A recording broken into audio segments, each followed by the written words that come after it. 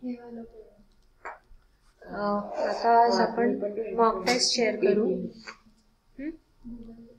काल सगळ्यांनी taste solve केली आहे, ऑनलाईन मध्ये गेली आहे.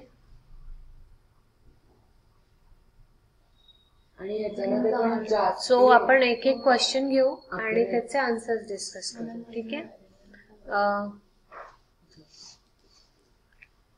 याच्यामध्ये from the given figures group them into 3 classes using each figure only once.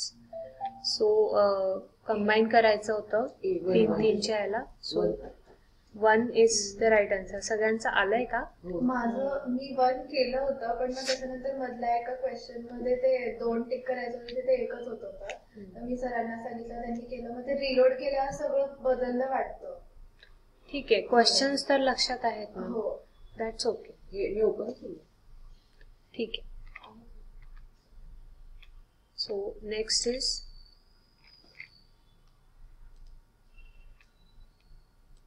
the monument is located in which of these following cities? Mysore. So this is Mysore Palace. I was not sure. मी आग्रा करणार होते. Okay. Mysore. So Mysore is right answer. Next is which of the following cities is known as city of paintings? So it is Rajkot.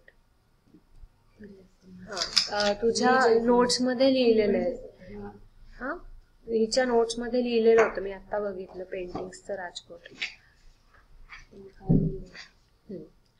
So एक दिवस आधी लिहिलं असतं तर तुझं बरोबरच आलं असतं. लोगो दिलाय आणि कुठल्या कॅटेगरी ऑफ कंपनी मध्ये ते लिस्ट केलेलं आहे. तर कोणता लोगो आहे हा? Automobile.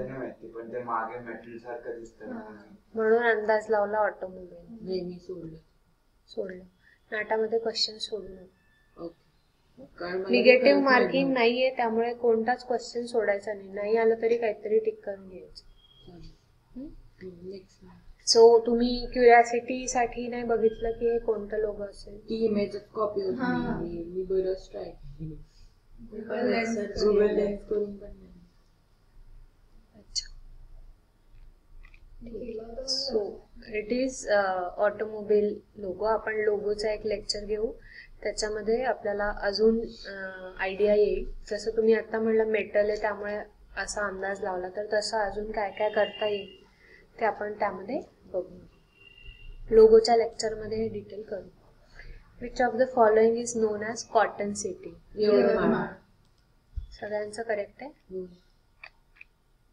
7 responses are right.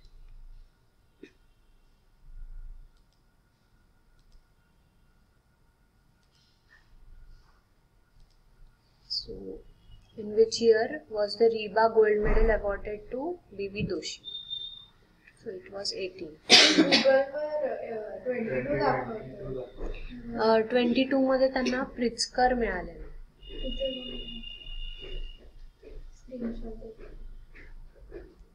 Okay. आज डेलीवाले म्हणतात की 2022ला मिळालंय. ओके. अजून कुठे बघितलं का तुम्ही याच्याशिवाय? आज डेली शिवाय. सो पण रिबाची वेबसाईट असेल त्याच्यावर जाऊ.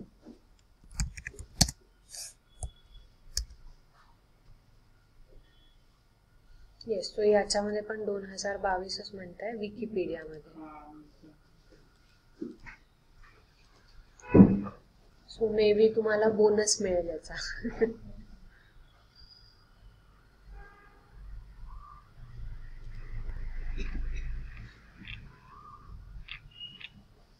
सो इथे पण 2022 बालकृष्ण जोशी. सो याचा बोनस सगळ्यांना मिळणार. So it's 2020.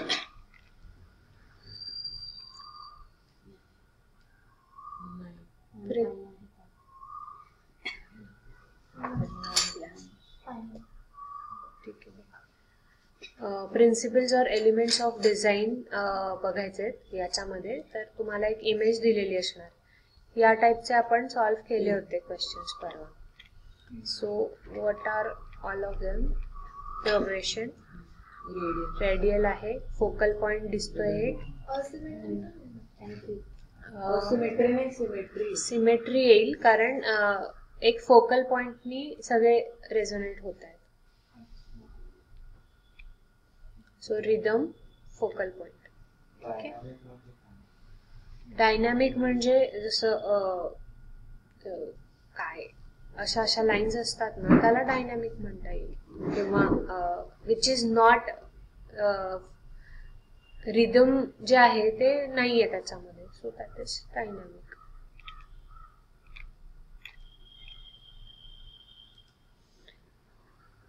क्लॅडिंग मटेरियल ब्रॉन्झ हे आपण डिस्कस केलं होतं. ठीक आहे. सो जे क्वेश्चन्स तुम्हाला प्रॉब्लेमॅटिक वाटतात किंवा नाही जमत आहेत ते सगळे लिहून त्याचे आन्सर्स आपण परत करू याच्यातच. कलर स्कीम सांगायची आहे इमेज बघून. Primary colour scheme. ठीक आहे.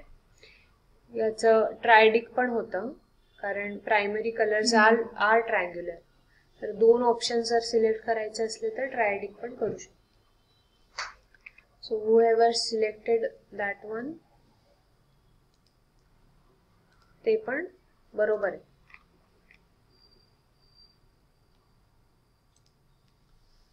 Which color has highest wavelength? 10च्या 10 जणांचं बरोबर आहे. Identify the country from its national flag. It's Brazil. Flags वाचलेत सगळे.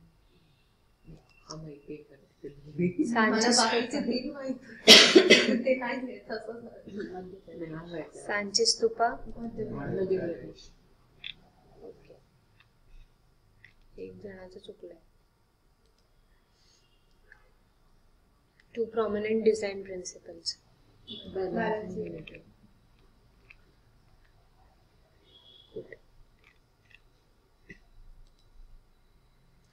How many petals are there in lotus temple design?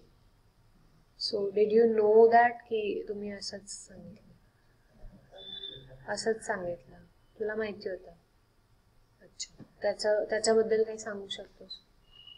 नाही म्हणजे स्टार्टिंगला जेव्हा आपण स्ट्रक्चरचे मिडिल लेअर म्हणून तेव्हा करत होतो ना, सर्च केलं होतं ते लिहिताना लोटस टेम्पल. तेव्हा मग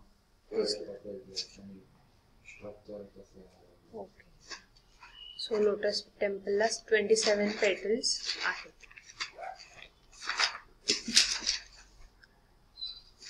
कलर स्कीम सांगायची आहे पिक्चर बघून. What is it? Complementary. Yellow, violet, complementary colours. They are opposite in colour view. Structure सांगायचं आहे पिक्चर मध्ये बघून. What is it? Amar fort कारण ते राजस्थान मध्ये आहे हे बघितलं. ओके. गुगलवर सिटी पॅलेस म्हणून देतंय गुगल पण खूप साइट्स. त्याला काय मी महाराष्ट्रात त्याच्यामध्ये त्यांनी हे दाखवलं. सो एक तर इथे ऑप्शन मध्ये ते नाहीये सिटी पॅलेस फर्स्ट थिंग. आणि जेव्हा आपण म्हणजे फोटोज बघितले होते तर सिटी पॅलेस जयपूर मध्ये ना, तिथे पाणीचं लोकेशन आहे का? I don't remember. City palace जयपूरला पण पाणी आहे म्हणजे इन द लेक सिच्युएटेड आहे. मला वाटलं फक्त आमेर फोर्ट आणि अजून एक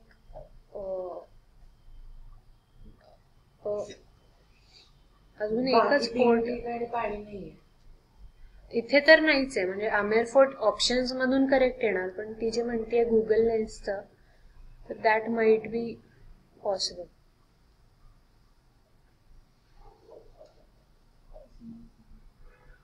बघू.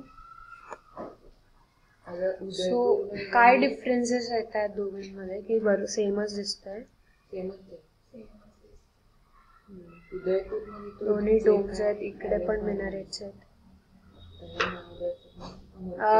इथे तुम्ही त्याचं हे बघितलं का? रॅम्प वेगळा दिसतोय. इथली कंपाऊंड वॉल वेगळी आहे आणि इथली कंपाऊंड वॉल नाहीच आहे. इथे रॅम्प आहे नुसता. May be that is the difference but that's not enough. म्हणजे झाडं पण नाही आहेत समोर. हे बघ, हा फोटो पोझिशन, कारण या मिनरेट्सच्या इथे सगळी झाडं दाखवली त्याच्यात, बुशेस हे वाले, हे याच्यात नाहीये. म्हणजे मला पण बऱ्यापैकी सिमिलर वाटतंय, but there are some differences. आणि ऑप्शन्स जेव्हा दिलेले तेव्हा त्याच्यामध्ये आमेर फोर्टच असणार.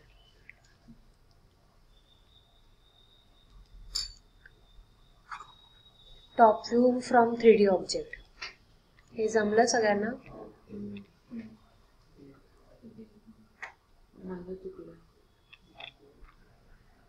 दोन चुकलेत, बाकीचे सगळ्यांचं बरोबर आलेलं, तर हे पण जमेल.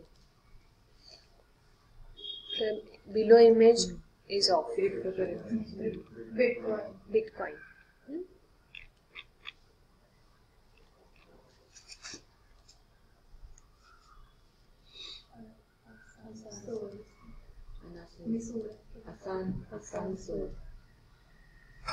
Land of black diamonds, Asansol.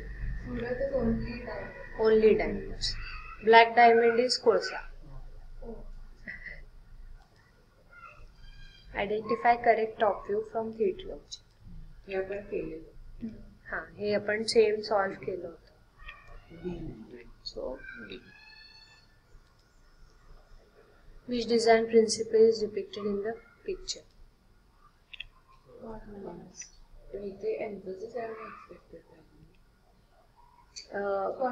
The options will say की कधी कधी काय असतं, दोन गोष्टी सेम असतात की रिदम आणि मुवमेंट बऱ्यापैकी सिमिलॅरिटी आहे, बट जेव्हा ऑप्शन मध्ये दोन्ही दिलेले तेव्हा आपण काय सिलेक्ट करणार, तर ते दॅट इज इम्पॉर्टंट.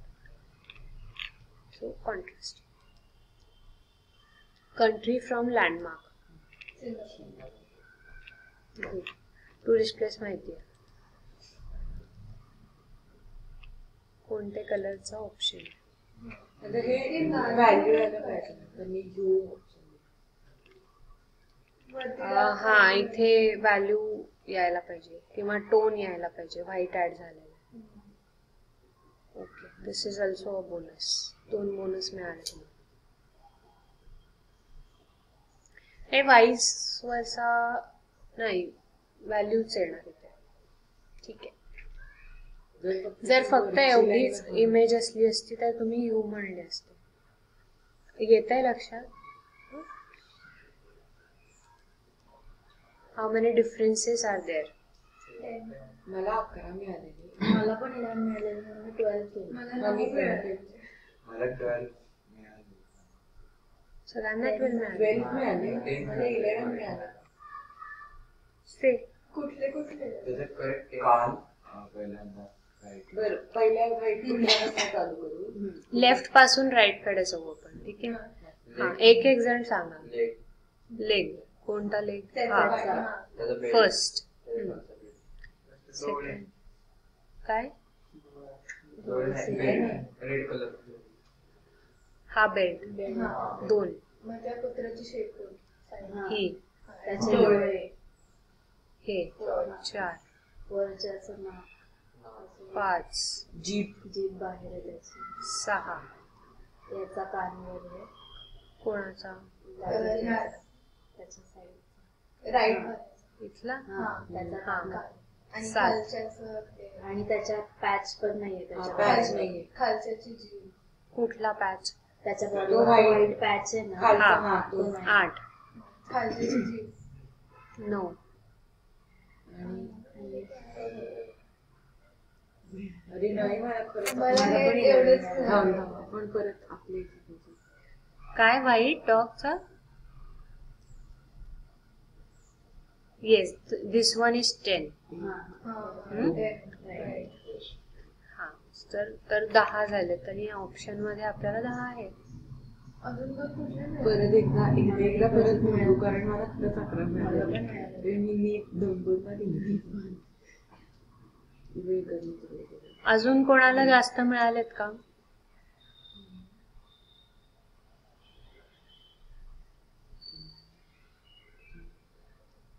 तुला पण 12 मिळालेले ना. अजून 2 कोणते?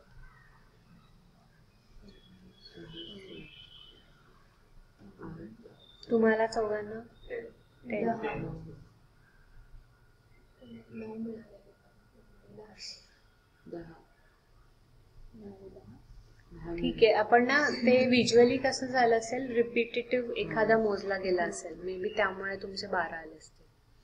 So this is 10 correct answer आहे. 12 आलेच नव्हते, 11 आलेले. एखादा रिपीट झाला असेल.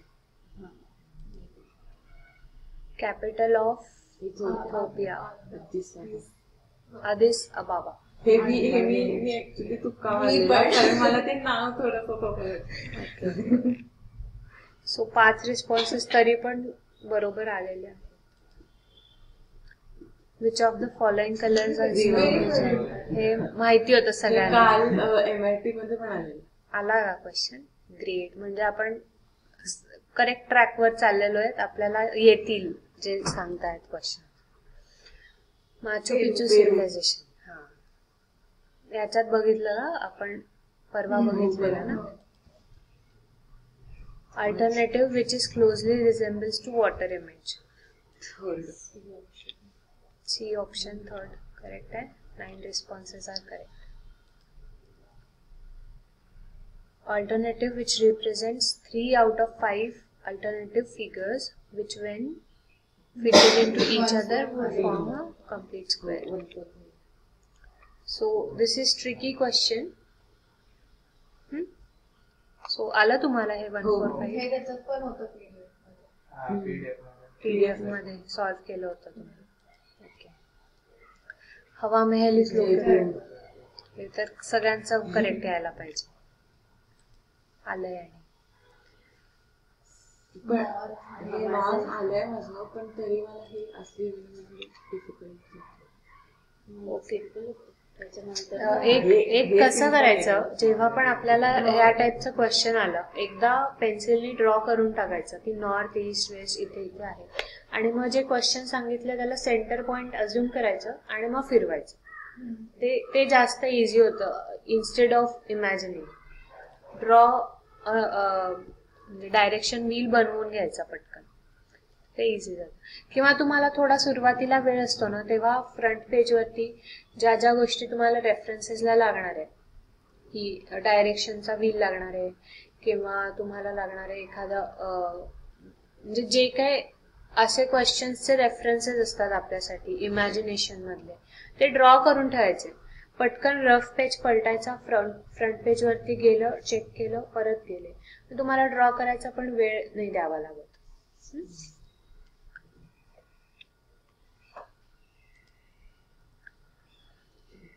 Again directionचा question. 5 kilometer towards south, then turns right. After walking 3 kilometer, he turns to left and walks 5 kilometer.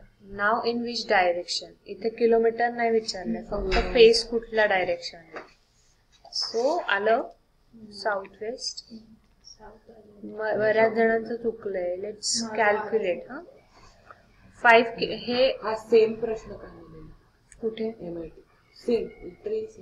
सरांना विचार, त्यांनीच डिझाईन केला. नाही कारण सिरियसली सेम आलेला 5 किलोमीटर टुवर्ड. ओके, ठीक आहे. म्हणजे तुला फायदा झालाय.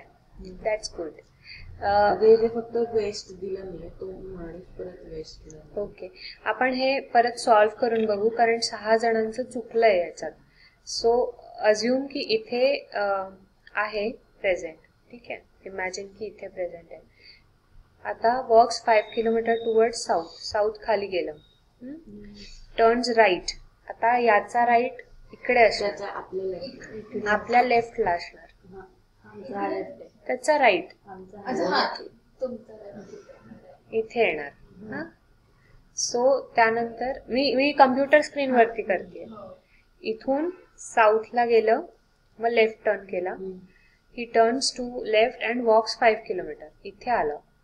आता which direction is he in starting place? म्हणजे स्टार्टिंग प्लेस ही कोणती होती त्याची? इथून तो 5 किलोमीटर आला, मग परत 3 किलोमीटर आला, आणि मग परत लेफ्टला 5 किलोमीटर गेला, मग तो साऊथलाच आला ना. नाही, साऊथ वेस्ट होतं हे. बघ मी इथे ड्रॉ केलेलं आहे. लेफ्टला परत आला. 1 मिनिट बघू. स्टार्टिंग पॉइंट वरनं तो कुठे आला हा प्रश्न. हा a man walks 5 kilometre towards south. Use करून इथे आहे तो प्रेझेंट. ठीक आहे. इथून 5 किलोमीटर साऊथला गेला. त्यानंतर ही टर्न्स टू द राईट. आता इथून असा गेलाय म्हणला, इथून तो राईटला टर्न केला झाला. राईटला किती किलोमीटर चालला? 3 किलोमीटर. त्यानंतर परत लेफ्टला गेला. इथून असा गेलेला आहे. इथून परत लेफ्टला 5 किलोमीटर. नाव आता हा साऊथला आहे. सो त्याचा फेस साऊथला आहे. ठीक आहे. तिथे नंतर विचारलंय which in which direction is he from the starting place. So आता स्टार्टिंग प्लेस मधून ही डायरेक्शन कोणती येणार? अशी कोणती आहे? South west. ठीक आहे. ऑनलाईन मध्ये लक्षात आलंय का? हा okay. South west is the right answer. So इथे ट्विस्ट फक्त असा होता की फ्रॉम स्टार्टिंग प्लेस कुठल्या डायरेक्शनला आहे. कधी कधी त्याचा फेस कुठे एवढं विचारून पण सोडतात. Suitable figure from answer figure. Second option. So सगळ्यांना आलंय हे बी ऑप्शन? नाही, बऱ्याच जणांचं चुकलंय. 4च. ते गडबड झाली कारण ते त्या मेन फिगरच्या खाली 3 नंबर दिलाय. सो तुम्ही 3 टिक केलंय. अच्छा. ते थोडस अलाइनमेंट. आणि ते टिक करून पुढे गेल्यानंतर म्हणजे सबमिट झाल्यावर लक्षात आलं की ते इकडे बघितल्यानंतर. सो सगळ्यांचं असं झालंय का? समजलंय ना काय म्हणजे? बरोबर होतं ना? Which city in India is known as Silicon Valley? Bangalore, correct. Why? IT hubs education नाही स्पेस साठी पण तिथे एस्ट्रॉनॉमी. नाही, मोस्टली IT मुळेच वापरतात. बिकॉज जे silicon valley science hub, science city असं म्हणतात. बिकॉज तिथे मॅक्झिमम इंजिनियर्स आहेत. आणि जशी फॉरेन मध्ये USA मध्ये सिलिकॉन व्हॅली आहे तशी इंडियामध्ये बँगलोर ते आहे. Space city, science city, silicon valley. So that is Bangalore. सगळे लिटरेट. सो जास्त लिटरेट आहे. लिटरेसी रेट जास्त. सो 4 म्हणले जातात बँगलोरला. आता त्यांनी सांगितलं तसं. ठीक आहे. Identify correct side elevation of 3D view. आला व्यवस्थित? ए इज द राईट आन्सर. 10 जणांचं बरोबर आलं. Very good. One of the 4 elements, choose one which is substituted for the phrase in italics in the given sentence. The word is no longer in use. तो ऐकलाच नव्हता कधी. मी desolate म्हणजे असं थोडं पण तो वापर एलिमिनेट करून तुम्ही हा सॉल्व्ह केला. चुकला. डिसोलेट वापरलं. अँटिक आणि ऍब्सोल्यूट तर माहिती होते. या दोघांमध्येच थोडस होतं confusion. Okay. So this is English vocabulary question. ऍडमिटला confess म्हणते. नेक्स्ट वाले next is what R the 4 design principles in colour? Contrast shade value you is elements पाहिजे. मलाही तेच आणि वाटलं. कॉन्ट्रास्ट प्रॉक्सिमिटी बॅलन्स पण सेच केलं. मी पण तेच केलं. Okay. Because it can be, म्हणजे जर क्वेश्चन मध्ये एलिमेंट्स असलं असतं तर फर्स्ट ऑप्शन करेक्ट असलं असतं. आणि प्रिन्सिपल्स म्हणले तर 3rd पाहिजे. तुम्हाला 3 बोनस मिळाले आतापर्यंत. मी इतकं घाणेरडं चुकवलंय. मी फादर इन लॉ म्हणतेय बरं का, आणि मी ग्रँडफादर सिलेक्ट 8 जणांचं बरोबर आलंय. The girl is the wife of the ग्रँडसन of my mother. हे आलं लक्षात? हा, रिलेशन वाले question. How many triangles of the same size? Ma'am ह्याच्यासाठी ते हायलाइटेड वालं पण चूज करायचं असतं का? हा, म्हणजे त्याने ती फक्त फिगर सांगितली आहे ना, size as the highlighted triangle. मला ऍक्च्युली 5 आलं आणि ऑप्शन नव्हतं म्हणून मी 6 केलं. नाही 6च आहे ते, हायलाइटेड वाला तो काउंट नसेल केलं. हे काउंट केले असते ना तुम्ही. एका लाईनच्या दोन्ही साईडला एक आहे, असे 3 लाईन्स आहेत. 1 2 3 4. ठीक आहे, त्यानंतर फुल नाही, फक्त 5 शेडेड आणि ना, 6. हो. हायलाइटेड पार्ट फक्त. अच्छा, हा, म्हणजे क्यूब मध्ये येणार ना. हा. सो इकडे 3 असतील तर दुसऱ्या साईडला पण 3 असतील. सो ते 6 आले. नाही कळालं. नाही सेम साईज म्हणजे तो शेडेड पोर्शन आहे तेवढ्या साईजची किती ट्रायंगल आहे असं. हो ना, मग त्या आतल्या ट्रायंगलच्या आत एका लाईनच्या ह्या आणि ह्या दोन्ही साईडला एक एक. इथे 1 असे 2 3 3 लाईन 4 असतील आणि मग इकडचा पण इथे असेल ना. हा, मी प्रश्न नीट नाही वाचला. खाली एक आहे, खाली 2 आहे. मी काय केलं, मी फक्त त्या शेडेड पोर्शन मधलेच ट्रायंगल मोजले, त्याच्यामुळे माझे 5 आहे. पण उत्तर बरोबर आलं शेडेड. सगळ्यांना आलंय का लक्षात? हो, आलं लक्षात. नाही आलंय ना, परत एक्सप्लेन कर. ओके, सो जो हायलाइटेड पोर्शन ना, तसे किती ट्रायंगल त्या फिगर मध्ये आहेत?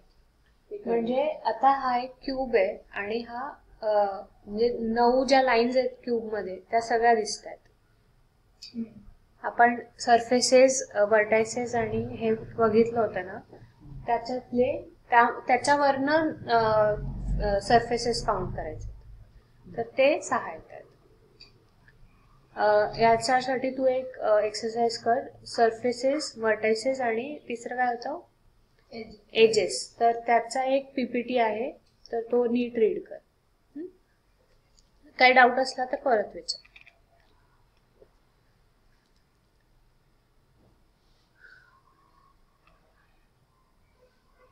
याचं काय बीडीएफ.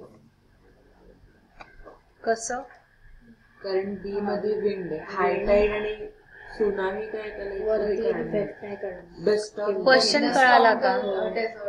हिल्स मध्ये which of the following फिनॉमिनॉस primarily पाहिजे. का पाहिजे? कारण हिल्स एक अल्टिट्यूड वरती असणार, मग तिथे जे काय बिल्डिंग्स बनवतील त्यामध्ये काय कन्सिडर केलं तर ते स्टेबल बनेल. ठीक आहे, मग त्याच्यामध्ये कसले प्रेशर्स जास्त असतील सगळ्यात आधी, की सुनामीचे चान्सेस कमी आहेत किंवा लँडस्लाइडचे जास्त आहेत किंवा डस्ट स्टॉर्मचे कमी आहेत. सो असं लिंक लावायची आहे. तर विंडचं सगळ्यात जास्त जिथे प्रॉब्लेम असणार म्हणून बी फर्स्ट. सगळ्या ठिकाणी डस्ट स्टॉर्म नसणार किंवा सगळ्या ठिकाणी स्नो पण नसणार असं. पण जनरली सो विंड आणि हाय अल्टिट्यूड सगळ्यात जास्त असणार. बाकी हाय टाईड, सॉरी, हायटाईडचा संबंध येणार नाही. हायटाईड खाली लँडस्लाइड महत्वाचं राहील, कारण स्नो असला तरी असणार आणि डस्ट स्टॉर्म असला तरी असणार. आणि मग शेवटी हे दिलंय. ठीक आहे, तर बी डी एनी हाऊ सगळ्यात आधी येणार. मग त्याच्यानंतर तुम्ही मे बी डी घ्या, ई घ्या किंवा एफ घ्या. हायटाईड आणि स्नो मधनं स्नोच आहे ऑप्शन मध्ये बीसीडी आणि बीडी. सो बीडी सगळ्यात आधी येणार, मग नंतर बाकीचं काही येईल. प्रकृती वॉज रिसेंटली लॉन्च्ड. हा, ते प्लास्टिक पोल्युशन मध्ये ते मी वाचलेलं रिसेंटली. कॉमन सेन्स पण होता. प्रकृती म्हणजे nature. So what were the options? Gender equality, LGBTQ rights. Okay, options easy होते, पण एनी हाऊ करंट अफेअर्स मधले क्वेश्चन्स कधी कधी अवघड येतात. So read. मलाही माहिती नव्हतं हे प्रकृती. सॉरी. डिझाईन प्रिन्सिपल्स बघायचे आहेत. इमेज दिली आहे. सो काय रिपिटेशन होतं ते मी वाचलंच नाही समोर, आता कळलं. सिमेट्री केलं नाही मी रिपिटेशन. सगळ्यांचं काय आलंय? मी लेयर, सिमेट्री, फोकल पॉइंट आणि त्यांनी रिपिटेशन पण दिले. मी कॉन्सन्ट्रेट मी पण मी सिमेट्री केलं. कॉन्सेंट्रिक नाहीये कारण इथे हे चेंज झालंय. अच्छा, एक युनिट नाहीये हे पूर्ण. सो कॉन्सेंट्रिक नाही आहे. फोकल पॉइंट येईल, रिपिटेशन तर आहे, सिमेट्री, लेयर्स एवढं. ते एक चुकल्यामुळे एक पण मार्क. फक्त एक रिस्पॉन्स करेक्ट आलाय याच्यात.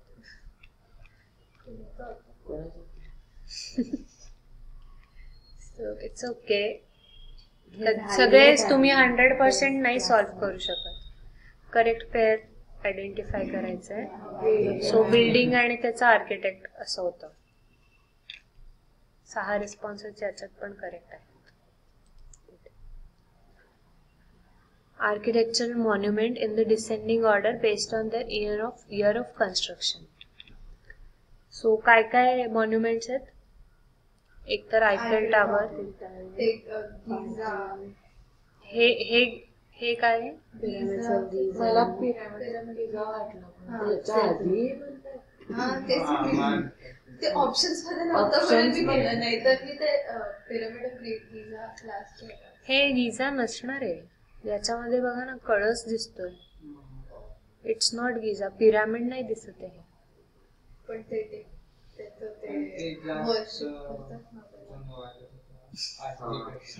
Because of its material. हे तर 4 मिनार, आयफेल टावर आणि हे पार्थेनॉन दिसतंय का? काय आहे? अथेन्स मधलंच दिसतंय ना. So this is Parthenon. So answer यांनी सांगितलंय QSPR. डी का नाही? हा, डिसेंडिंग. डिसेंडिंग म्हणलंय. हे पी काय गुगल लेन्सनी चेक केलं का? बिकॉज हे गिझा तर डेफिनेटली नाहीये कारण तिथे फक्त एंट्रीला 2 स्प्रिंग्स असतात. हे एक्झाम पेपर आहे. होईल का? कंट्रोल आणि स्क्रोल केलं. ओके. डॉग्स पण स्क्रीन झाली. हे महाबलीपुरम है ना. ते बैल आहे. सो दिस इज महाबलीपुरमचा मंदिर. आणि सो सिरियसली काय नाही, डिसेंडिंग ऑर्डर मध्ये म्हणजे सगळ्यात लेटेस्ट मध्ये काय बनलंय तर आयफेल टावर, मग 4 मिनार, मग पार्थेनॉन आणि मग महाबलीपुरम नंतर पार्थेनॉन येईल असं. सो किती 3 लॉजिक वेगळे वेगळे इथे लागलेले आहेत. एक तर तुम्हाला बिल्डिंग्स पण माहिती पाहिजे, त्या कधी कन्स्ट्रक्ट झाल्यात ते पण माहिती पाहिजे, आणि प्रश्न नीट वाचला पाहिजे की डिसेंडिंग सांगितलंय. अदरवाईज इथे उलटा ऑप्शन पण होता, PQSR पण आहे, म्हणजे जर नाही एखादा ट्विस्ट झाला तर. Projection lines, converge in perspective sketch, व्हॅनिशिंग point. Very good. 2 जणांचं तरी पण चुकलं आहे. पर्स्पेक्टिव्ह कोणाचं चुकलं? मी हॉरिझॉन केलं बिकॉज हॉरिझॉन केलं होतं, नंतर मग ते व्हॅनिशिंग point. Okay. Which of the following options complete the pattern? A. Okay. A is correct option. हे मी सिरियसली मटका मारला पण तो बरोबर आला समोर. इंड्यूस हाय व्होल्टेज, रेझिस्टन्स तर नाही होणार. Low resistance. Induce low voltage कशाला कोणी करेल, म्हणून मी हाय व्होल्टेज केलं, बरोबर आले. मी लो रेझिस्टन्स. कारण की चोक म्हणजे ते फ्यूज नाही व्हावं म्हणून यूज करतात ना, तर मला वाटलं लो व्होल्टेजचं. अरे फ्यूज का लो व्होल्टेज असेल तर मग नाही resistance चोक ते मी लावायला काल आईला नाही. विचारलं तर तिकडे असं काहीतरी एक लाईट ना चालू नाही झाली तर हा ते आधीचे जे यायचे ना ट्यूबलाईट्स त्याच्यामध्ये चोक असायचं. जर लाईट नीट चालत नाहीये तर ते फिरवलं की चालायला लागायचं. बिकॉज हाय व्होल्टेज की ते जितकं पॉवर कन्झ्युम करतंय ना तितकं प्रोड्यूस नाही करत आहे लाईट, तर त्यावेळेस ते फिरवलं तर चालू व्हायचं. म्हणजे ते तेव्हाचं लॉजिक होतं. 10 वर्ष झाले आता ती ट्यूब्स कोणी वापरत पण नाही. So sir LED but you should know आता आलं की ते आता माहिती झालं. Mangroves R economic. हे ऑल ऑफ द अबव मी एका मँग्रोव्ज काय आहे? मॅनग्रोव्ह म्हणजे पाण्यामध्ये जे ग्रो होतात Process माहिती आहे प्लांट. मला. सुंदरबन्सच्या साईडला ते पाण्यात उगवत नसते. शेवाळ. शेवाळ ट्रीज असतात व्यवस्थित. म्हणजे साध्या पाण्यामध्ये उगवतात. Sweet sweet water, salty water salty water नाही. मडी ट्रीज माहितीये का नाही मला माहित नाही. एम पासून काहीतरी आहे तिथे सॉल्टी वॉटरच्या त्या लेक मध्ये पण मॅनग्रोव्ह आहेत. अच्छा. अशी कुठेतरी वाचले. सो तुम्हाला बॉटनी मधलं आधी मॅनग्रोव्स माहिती पाहिजे की व्हॉट इज इट, आणि मग त्याचं सिग्निफिकंट माहिती पाहिजे की वाय. माहिती पण विसरले. ते जॉग्रफी मध्ये होतं ते. सो कशासाठी असतात तर all of the above, provision of food and clean water, influence climate regulation and disasters, आणि provide cultural services. How cultural services? Cultural services कारण तिथे ते हे चालतं ना. मला ते त्या पर्टिक्युलर याचं नाव नाही माहित, पण ती लोक बोटीतनं जातात आणि ते मॅनग्रोव्हचे रूट्स आणि स्टेम्स काढून आणतात ज्याच्याने ते काहीतरी बनवतात. म्हणजे कुठे होतं? Kerala. Sundarban. Sundarban. So Sundarban is placed in Bangladesh. Largest Ganga Orissa. इंडियामध्ये ओरिसाच्या साईडला आहे. थोडाच पार्ट आहे. सो तिथे कल्चरल पण काही सर्व्हिसेस याच्यामुळे सुरू झालेल्या आहेत असं आणि तिथे म्हणायचं. आदिवासी पण आहेत. सो सगळेजण लिहून ठेवा. मॅनग्रोव्स बद्दल वाचायचंय. ओनली शी नोज, बाकी कोणाला माहित नाहीये. बरोबर आलं ठीक आहे, पण should know. Naveen information collect करायला काय हरकत आहे. आणि लास्ट म्हणजे बरोबर आलं पण मला चुकीचं दिलं. हा ते 5 तुम्ही दिलेत ना ऑप्शन, त्याच्यातले कुठलेही 4 तर त्यांनी तो कुठले नाही घेतले. 4 मोस्ट अप्रोप्रिएट प्रिन्सिपल्स सांगायचे आहेत. सो काय काय आहे? ही इमेजरी. 3D effect. अॅनालॉगस नाहीये, टॅटम नाहीये, 3D इफेक्ट आहे. पॅरलेलिझम, रिपिटेशन, मोनोक्रोम. ओके. सो हे सगळे करेक्ट सांगितलेत ना? मग पण 5 दिलेत त्यांनी, म्हणून त्यांनी बहुतेक राऊंड दिले. Missing 1 out of 5. ओके ठीक आहे. पण तुम्हाला सगळ्यांना कळलंय ना की 4 तुम्ही करेक्ट लिहिले. That's okay. मोनोक्रोम एक राहिलंय याच्यामध्ये लिहायचं.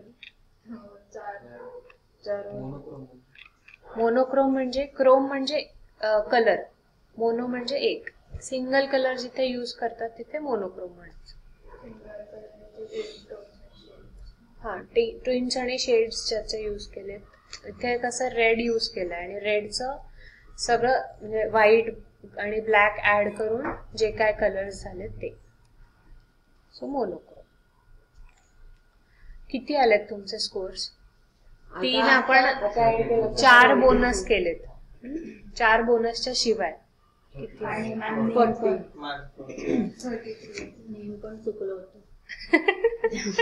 हो ते नेम चुकवलेलं त्याच्यामध्ये माझे 45 झाले. तर आउट ऑफ किती? 50 मधले 40, 44 असा स्कोर आला. 54 होतं. पण ते 54 येणार नाही कारण त्यांनी नेमला हे दिलंय. So it's okay. Out of किती होती मार्क्स? ठीक आहे, तुम्हाला अंदाज आला की 50 मधून तुम्ही 40, 35 अबाव 30च्या पुढे तर चालले. ठीक आहे, तर आता पर्सेंटेज मध्ये किती आहे? 72 to 75. ओके, सो आपल्याला ॲटलिस्ट 50 क्रॉस करायचं आहे. म्हणजे जेव्हा 50 मधून आपण 30 पर्यंत पोहोचतोय, सो 200 मधून आपल्याला किती मिळणार आहेत? 120. 120 ला चांगले कॉलेजेस मिळत नाही, आपल्याला 150 अबाव जावंच लागेल, सो तरच चांगले कॉलेजेस मिळतील. म्हणजे असं पासिंग 70 आहे, पण आपल्याला 70 घेऊन कुठलाही कॉलेज चालणार आहे का? आपण क्लास करतोय, आपण अभ्यास करतोय, मग आपल्याला चांगलं कॉलेज पाहिजे, त्यामुळे तुम्हाला स्कोअर पण चांगला लागेल. 150चा मिनिमम टार्गेट ठेवायचं आहे. आता तुम्ही 120 पर्यंत पोहोचताय. सो ऑनलाईन मध्ये काही डाऊट्स आहेत का टेस्ट मध्ये, की सगळं कळलंय व्यवस्थित? समजलं? मिहिका, आर्या तुला कळलं? मिहिका? ओके, आज श्रेया नाही आली आहे का? ठीक आहे, सो टेस्ट संपली आपली. आपण 5 मिनिट ब्रेक घेऊ आणि मग पुढचा चॅप्टर आजचं जे शिकायचं ते सुरू करू. नाट्याला या कारण मी गेले मला ट्रान्सपरंट रायटिंग पॅड पण वॉटर बॉटल अलाउड केले नव्हतं. मी चुकून मेटलची घेऊन गेले आणि घड्याळ पण म्हणजे लोकांनी जर सोन्याचे सेलोटेप लावलं होतं. बापरे, हो काय चेक केले, बेल्ट पण काढायला. सो लोक काय काय चिटिंग करत असतील ते त्याची लेवल बघा. म्हणजे चिटिंग कशी करता येते मला हेच कळत नाही. होमवर्क मॅडम क्लासरूमवर करायचं. अपलोड म्हणजे आता अजून नाही केलं तर ठीक आहे, पण आता नेक्स्ट आपण रोज होमवर्क क्लासरूमवरच पोस्ट करू आणि तुम्ही क्लासरूमवर अपलोड पण करा. केलं का काय?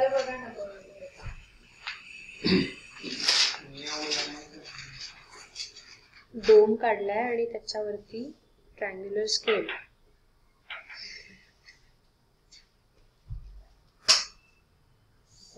करेक्ट आहे ना?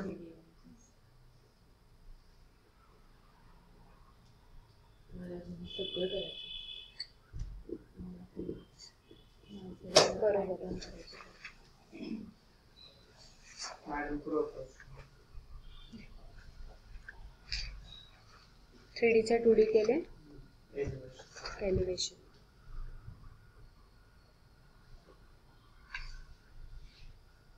गुड. हे स्केचबुक मध्येच काढ.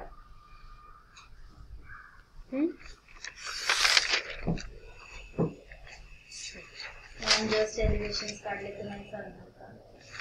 बिकॉज 3D ला खूप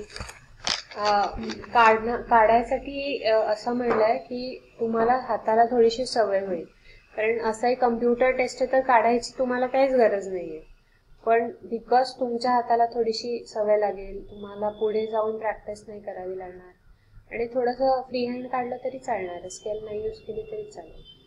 सो तुमच्या सगळ्यांची ड्रॉइंग चांगलीच आहे असं अज्युम करून काढा असं म्हणलं होतं. तुम्हाला नाही जमत तर दॅट्स ओके, पण पुढे प्रॉब्लेम नाही येणार. नाही येत नाही असं नाही, पण ते खूप वेळ लागतो आणि कॉम्प्लिकेटेड आहे, पण तुम्हाला सवय होईल म्हणून करा.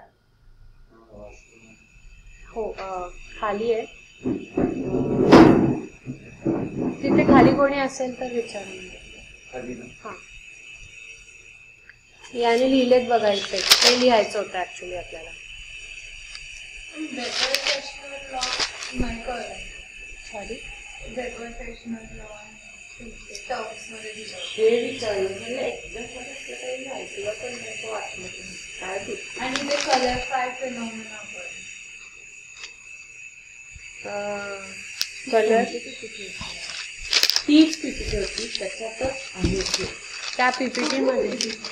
आपण लिहून नाही घेतलं का? तू जे लिहिलंय ना तेच लिहून म्हणते. हे बघ, आणि बेझॉल्ट आणि हे सगळे इथेच लिहिलेत. तुझे थोडे राहिलेत, थोडे लिहिलेत ना. आणि अजून काही लिहायला सांगितलं, त्याची लिस्ट होती. लिस्ट होती ना, ती सर्च करून लिहायची होती.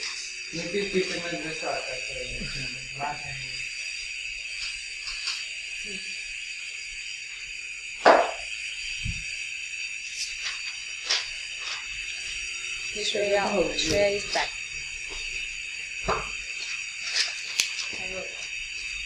सो गुगल क्लासरूम वरती अपलोड करा. आणि तू पण केलंय का? तू ते दाखवलं तेवढंच केलंय ना, अजून बाकीचं पण करा. आणि जे लिहिलंय ते पण सगळ्याजण लिहिलं. शॉर्ट मध्ये एक एक लाईन मध्ये लिहिलं तरी चालेल.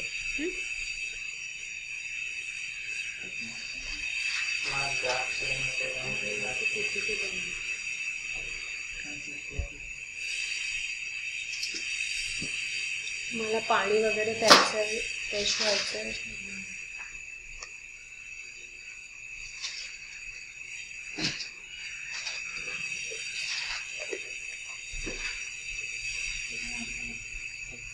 कलर मॉड्यूल आहे मला मिळाली होती काल, मी बघितलंय. बॉक्स मला आठवत नाही. सगळेच काढायचे कोणते? 2D 3D ना, ते जितके होतील तितके, असं काही नाही. त्या पेज नंबरच्या पुढचे सगळे काढा असं म्हणा तिथे.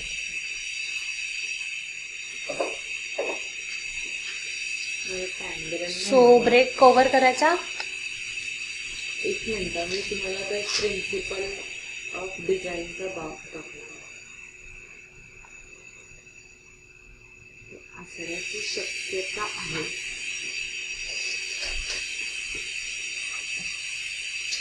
टेस्ट वेळेत संपली का पण? अर्धा तासात कारण 3 तास खूप वेळ असतो. पण रिचेक करा परत परत, त्याच्यामुळे जातं. पीओडीची रूम आहे. कसली रूम आहे? POD principal for design. हां. सो तर ते समोर एम्फसिस आहे, शेजारी बॅलन्स आहे, खाली पॅटर्न आहे आणि वर रिझन आहे. वरचा ओके. रूम बनवला, मॉडेल बनवलंय का? हा. Okay, nice. ते काय ऍक्च्युली सोफे नंतर लावले. ते पडदे कसे बनवलेस? पडदे, नेत्राचा एक खूप जुना ड्रेस होता, तू फाडलास.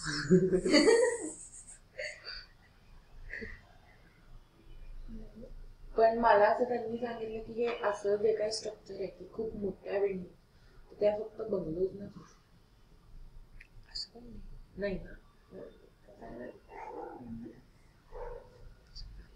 आणि अजून एक बॉक्स आहे, मी मिळालं की पाठवते.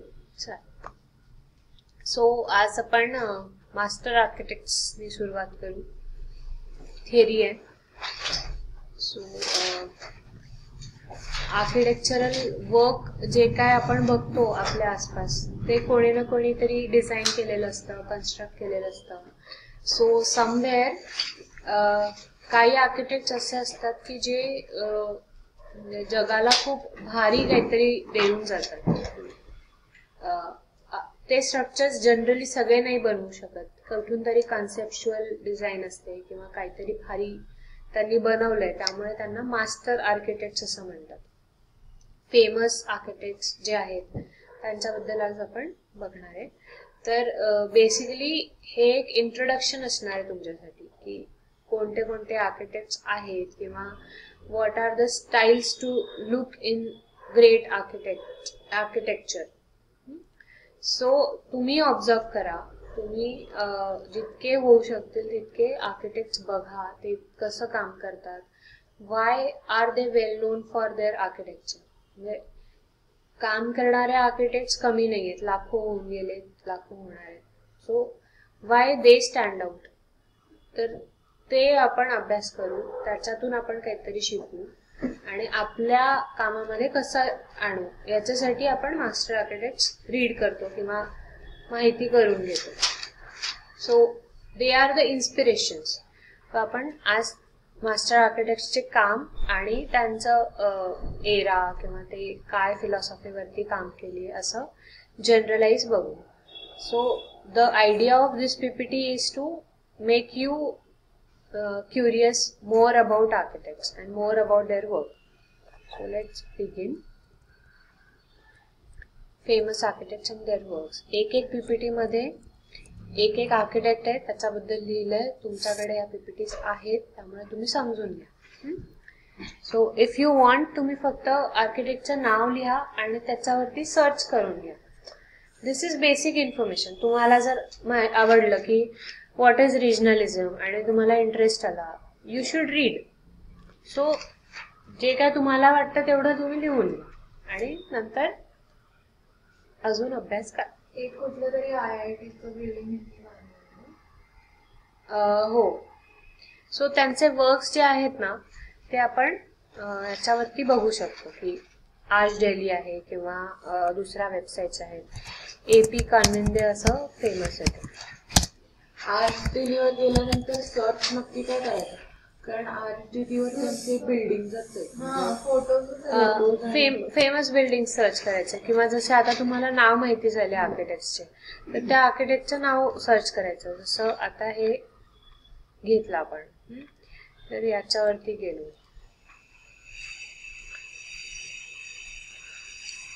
इथे ब्रुटलिस्ट वे म्हणलंय. आपल्या पीपीटी मध्ये पण आहे. ब्रुटलिझम is his style and regionalism. So what is it? त्यांच्या बिल्डिंग मध्ये काय दिसतंय? कॉलम्स दिसत आहेत लार्जली. एक एक्सपोज्ड ब्रिकवर्क दिसत आहे. इथे एक कॉलम दिसतोय. सो द आर्किटेक्चरल एलिमेंट्स त्यांचे काय आहेत काय नाही. तुला ब्रुटलिस्ट माहीत करून घ्यायचंय. Go on this line. 1950s मध्ये UK मध्ये आलेली post war era. कॅरेक्टराइज्ड bye minimalist construction that showcases the bare building materials. So आपण काय बघितलं आता? कॉलम्स आणि बिल्डिंग मटेरियल काय काय सीन होत होतं. ठीक आहे. सो काय शोकेस करताय? Structural elements.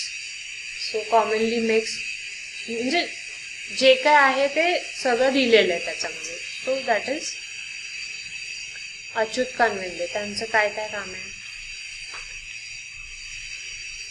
कानपूरची IIT building. You R right. So NIA Pune बनवलंय. So you can visit this building. पुण्यामध्येच आहे. ठीक आहे. काही हाऊसेस बनवले, टेम्पल्स बनवले आहेत, सायन्स सेंटर बनवलं. गव्हर्नमेंट प्रोजेक्ट्स जास्त आहेत. सो त्याची फिलॉसॉफी काय आहे? Relationship of parts and material of the building R working morality. Modern architect in India आहे. आणि वॉल्टर ग्रुपियस म्हणून एक आर्किटेक्ट आहे. तो 1950s मधला म्हणजे त्याच्या आधीचा आहे. तो ही इज द फॉलोअर असं म्हणलंय की वॉल्टर ग्रुपियसची जी स्टाईल होती ती यांनी घेतली. हा इंडियामध्ये काम केलेला आहे. वॉल्टर ग्रुपियस दुसरीकडे काम केलेलं आहे. तर पद्मश्री अवॉर्ड मिळालेला आहे. त्यांनी स्कूलिंग कुठून केलं? JJ school of arts. So the era you see 1916 to 2002. So 19th सेंचुरीमध्ये यांनी काम केलेलं आहे. तर त्याच्या बिल्डिंग्स मध्ये पण ते दिसणार की मॉडर्न आहे, इंटरनॅशनल स्टाईल नाही आहे. असं म्हणजे एक एक गोष्टीची लिंक लावायची त्या आर्किटेक्टच्या रिलेटेड. अजून एक question. JJ schools of art म्हणजे आर्किटेक्चर आहे. हो, मुंबई. कट ऑफ खूप आहे आणि तिथे स्टाफ नाहीये. तुम्ही काही शिकत नाही. जस्ट नेम खूप मोठं झालेलं आहे बिकॉज आधी दुसरे कॉलेजेस नव्हते आणि फक्त JJ school of arts and architecture famous होत. आता नाहीये एवढं. म्हणजे तिथे ना स्टाफ आहे चांगला ना कोणी शिकवणार आहे. ते फक्त नावाला स्टुडंट्स जातात आणि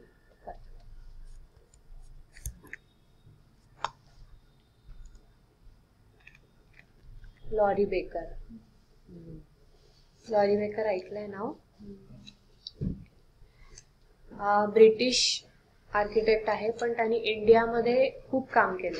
केरळमध्ये सगळ्यात जास्त त्यांनी काम केलंय, चेन्नई, केरळ या सगळ्या एरियाजमध्ये. सो त्यांनी लॉरी बेकरचं जे काम आहे ते लो कॉस्ट सस्टेनेबल हाऊसिंग आहे. त्याचा एरा बघा 1917 to 2007. सो जेव्हा India was in freedom fighting त्याचं काम सुरू होतं. So he was associated with Gandhi आणि त्यांनी एक पुअर इंडियाची जी इमेज होती की नो हाऊसेस टू लिव्ह, किंवा आपल्याकडे आधी कसं होतं पॅलेसेस असायचे, फोर्ट्स असायचे. For normal public there are no houses, there were no houses. So मग ते हळूहळू चेंज होत होतं. But common people can't afford to bye housing. So how can they make it? So this architect help them to construct houses, affordable houses, low cost sustainable housing याची style आहे. हे बघा याच्यात लिहिलं पण आहे. हे पण तुम्हाला येणार आहे quotes, famous quotes. Watching what ordinary people do. So this is Laurie Baker. आणि ब्रिक्स मध्ये खूप सारं काम केलंय. एक रॅट ट्रॅप बॉन्ड म्हणून आहे, तुम्हाला सर शिकवतील, आपले अनिरुद्ध कोलटकर सर आहेत. ते बिल्डिंग मटेरियल्स घेतील मोस्टली, तर त्याच्यामध्ये येईल. ब्रिक वर्कचे वेगळे वेगळे बॉन्ड्स असतात, त्याच्यामधला एक बॉन्ड यांनी इन्व्हेंट पण केलाय.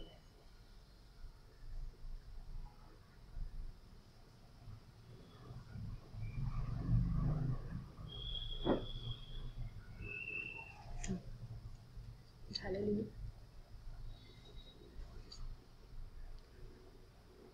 अच्छा, 2 आहेत. काय तुझं झालं का तुझं? Franco घेरिया. He is not only architect, तो फर्निचर डिझायनर पण आहे, प्रोफेसर पण आहे, स्कल्प्टर पण आहे आणि सिटी प्लॅनर पण आहे. दिस इज वास्ट. जो मिनिएचर डिझाईन करू शकतो तो सिटी प्लॅनिंग नाही करू शकत इन जनरल. म्हणजे the scale you visualise is different.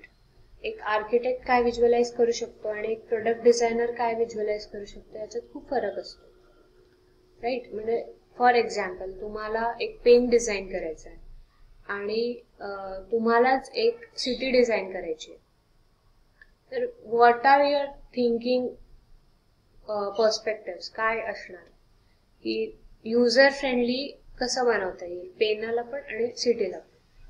So there is a lot to think. तो फ्रँको घेरी is one of the architect की तो त्यांनी सगळंच केलंय. Furniture डिझाईनला different area of thinking लागतं आणि सिटी प्लॅनिंगला डिफरंट लागतं. अमेरिका, युरोप, एशिया तिन्ही ठिकाणी काम केलंय त्यांनी. सो रिचकर प्राइज अवॉर्डी आहे हा पण 89 मध्ये. तिची स्टाईल काय स्टाईल हे रिकन्स्ट्रक्टिव्हिझम एक स्टाईल आहे आणि vernacular elements in his works can be seen. पण म्हणजे इट्स नॉट नेहमी एकाच स्टाईल मध्ये काम नाही केलंय. Early in his career fuse Japanese and vernacular elements in his works, पण नंतर रिकन्स्ट्रक्टिव्हिझम. आता याचा पण एरिया ऑफ वर्किंग काय 29 बॉर्न आहे आणि 2007 ही died.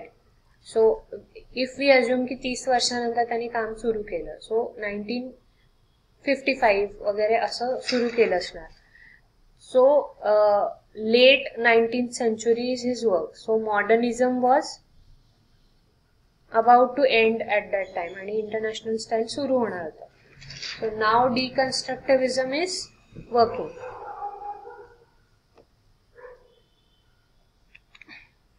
So next one is Charles Korea. Charles कोरियाचं office पुण्यात आहे. ही रिसेंटली 7-8 वर्षांपूर्वीच died. So he is also architect, urban planar आणि ऍक्टिव्हिस्ट. लोकल कल्चर्स आणि मॉडर्न सोल्युशन्स दोन्हीचं कॉम्बिनेशन मध्ये त्यांनी काम केलंय. आणि व्हॉट वर्क्स आर इम्पॉर्टंट की चार्ल्स कोरियानी एकतर ली कॉर्ब्युझियर सोबत थोडे दिवस काम केलंय. So he have some influence. आणि त्याचे मेजर वर्क्स म्हणजे ऑल ओव्हर वर्ल्ड त्यांनी थोडेफार कामं केली आहेत. इंडियामध्ये जास्त कामं आहेत.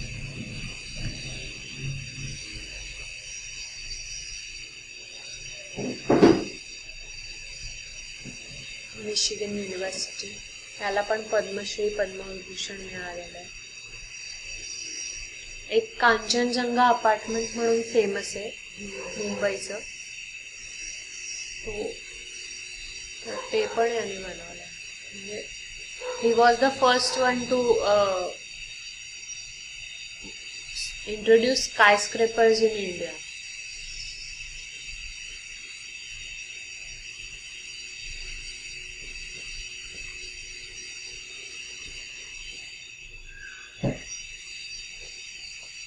सो इथे लिहिलंय बघा, ही discourage the use of mechanical methods of heating and cooling in the buildings. So when you see the Kanchenjunga apartment, तिथे लेयर्स अशा बनवल्या आहेत, फ्लोअर लेवल्स, की तुम्हाला एसीची किंवा हिटिंगची गरज नाही पडत. किंवा Mumbai is such a climate zone की जिथे एसी शिवाय राहू नाही शकत. But the Kanchenjunga apartment they don't need it. त्याने जे मटेरियल्स यूज केलेत, जे पडदे यूज केलेत, ज्या लेवल्स यूज केल्यात फ्लोअरमध्ये, यू शुड सी की कांचनजंगा अपार्टमेंटबद्दल थोडे अजून इन्फॉर्मेशन घ्या तुम्ही. How the building is designed. It's a residential apartment.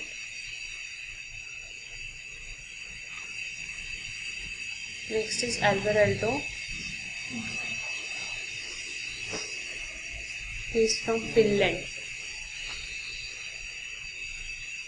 Online मध्ये कळतंय का, लिहून घेताय का सगळं?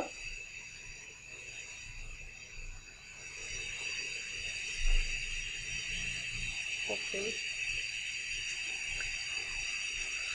So क्लासिझम, international मॉडर्निझम.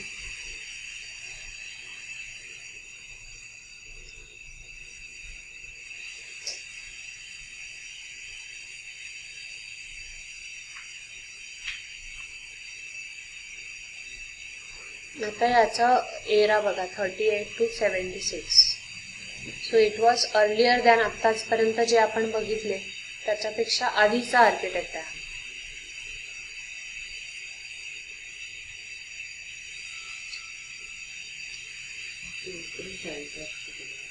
Sorry,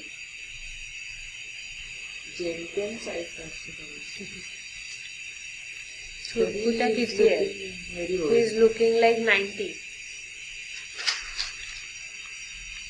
Antonie Gaudi, याच्यावरती पण कधी कधी येतात हा क्वेश्चन्स. अँटोनी गौडी ऑर्गॅनिक जे आर्किटेक्चर असतं ना तशामध्ये काम करायचं. त्याच्यात काही लिहिलंय का त्याच्याबद्दल?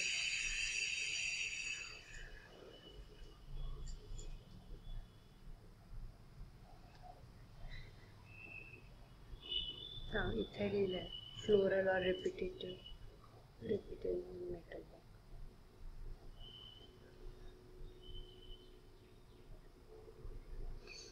बरोक आणि गॉथिक मध्ये पण त्यांनी काम केलंय.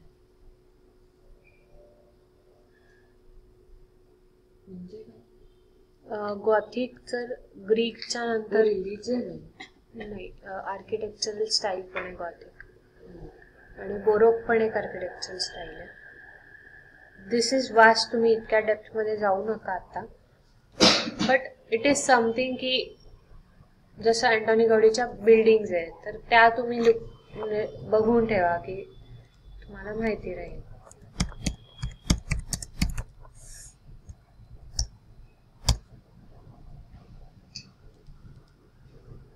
कॅसा विला म्हणून एक आहे. हे एक चर्च आहे.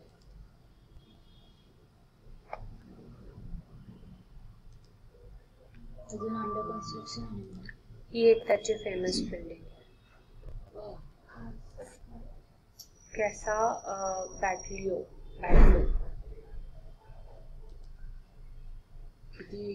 किती ऑर्गॅनिक शेप्स यूज केलेत बघा याच्यामध्ये. पूर्ण त्याच्या बाल्कनीज.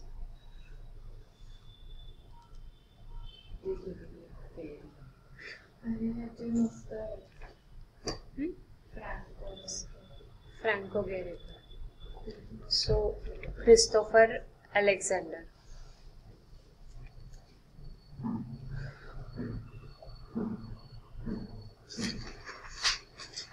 UK मध्ये काम केलंय याने पण. याने बुक पण लिहिली आहे.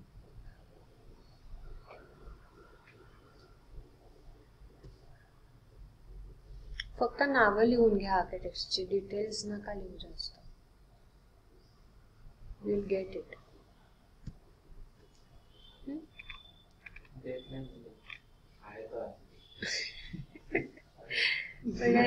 जेव्हा ही PPT बनवली तोपर्यंत नव्हता गेलेला.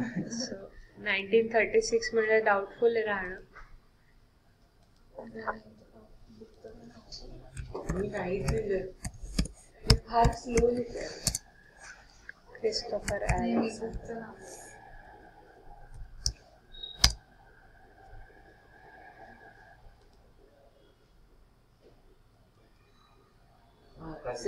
March 20. आत्ताच लिहिलं. एक वर्ष त्यांनी बुक कुठली लिहिली? Order.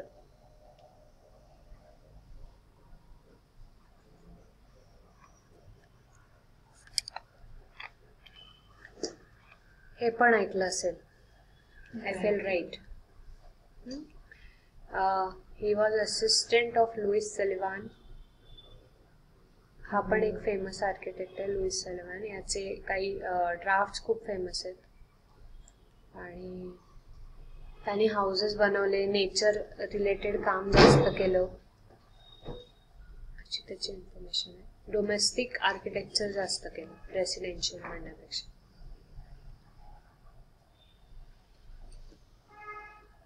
So again the era was 1867 to 1959, but the architecture he made is not in India. Maximum of his work was USA मध्ये असणार. FL right. त्याची एक बिल्डिंग खूप फेमस आहे, falling water. Correct. So FL right worked in US.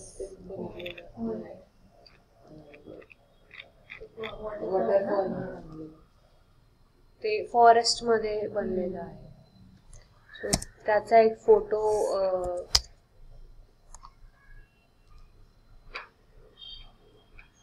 So this is falling water. हे पण असं बिल्डिंगचा फोटो दाखवून कोणत्या आर्किटेक्टची असं विचारू शकतो. So this is most famous of his buildings. हे लक्षात ठेवा.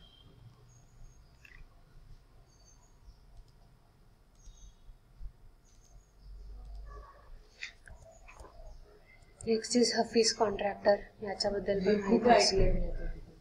हिरानंदन.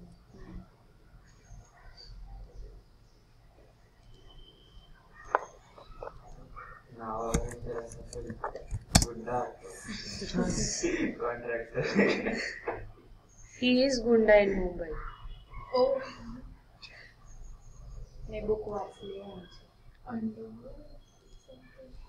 हे चुकलेलं आहे. 1959 मध्ये नाही मिळेल. एडिट करायला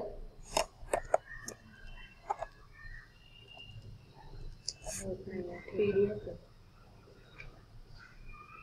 सो मुंबईमध्ये बिल्डर असणं इतकं सोपं नाहीये. ही इज गुंडा. सर्टिफाइड ग्रीन बिल्डिंग जोक म्हणजे because he construct a lot of buildings which are not eco-friendly. Green building काम. ही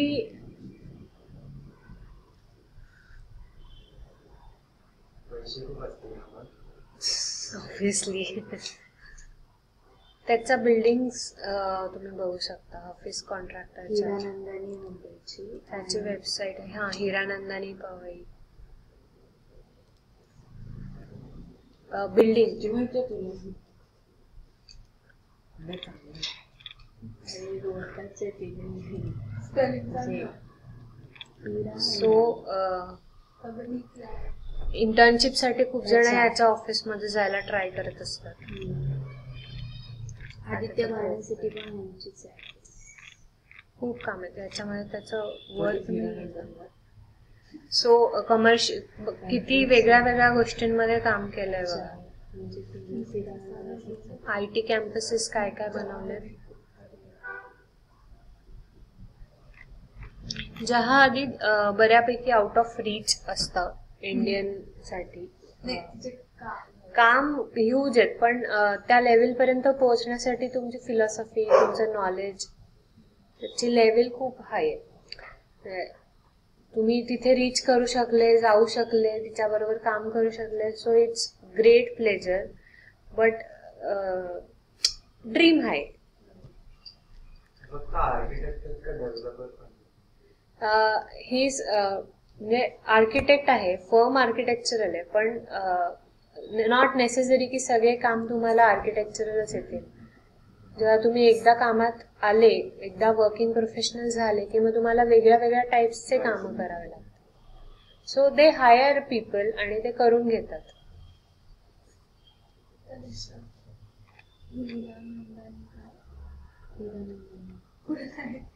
एक मिनिट. हिरानंदानी एक कॉम्प्लेक्स आहे. ऑफिस कॉन्ट्रॅक्टरचं लायसन्स पण बिकॉज त्याने ऍडव्हर्टाइजमेंट केलेली. आर्किटेक्टचं प्रोफेशनल ऍडव्हर्टाइजमेंट अलाउड नाही. हा, that is under architectural commencement law 1970. Doctors advertise नाही करू शकत, आर्किटेक्ट नाही करू शकत because we R different working professional. CA नाही करू शकत बिकॉज मार्केटिंग कोण करू शकतं? जे सेल्स मध्ये आहेत. तुमचे काम सेल्स मधले नाहीये, तुमचे काम वेगळे आहेत. Your profession is different. Service kind of आहे. त्यामुळे म्हणजे तुमच्या फर्मचं ऍडव्हर्टाइज फर्मची ऍडव्हर्टाइज म्हणजे जसं आपण स्वतःला सेल करण्यासाठी पोर्टफोलिओ बनवतो. We don't make it as add. म्हणजे फ्रीलान्सिंग करतात त्यांची गोष्ट वेगळी आहे पण ज्यांची फर्म आहे, लॉ मध्ये काम करतात, तुम्ही वकील लोक पण ऍडव्हर्टाइज नाही करू शकत. So in that way architect पण ऍडव्हर्टाइज नाही करू शकत.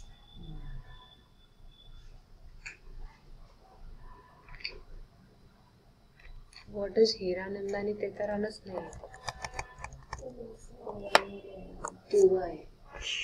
सो इट्स पवई प्लेस आहे मुंबईमध्ये.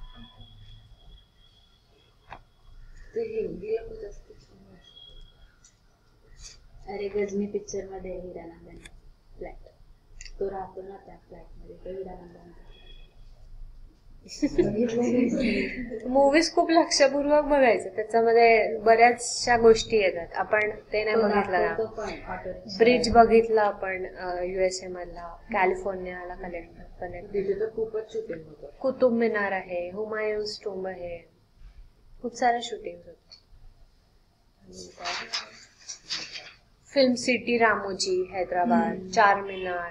मी 2 वर्षी हैदराबादला जाते पण तिथे अजून एक नाही गेली. मस्त आहे. हा, एंटरटेनिंग. पण टाइमपास आहे. बाहुबलीचा सेट आता फुल त्यांनी काढून टाकलाय आता. बाहुबलीला पण झाले ना 4 वर्ष. So this is I am पेई. Is Chinese architect. ह्याला पण प्रिझकर मिळालेलं आहे.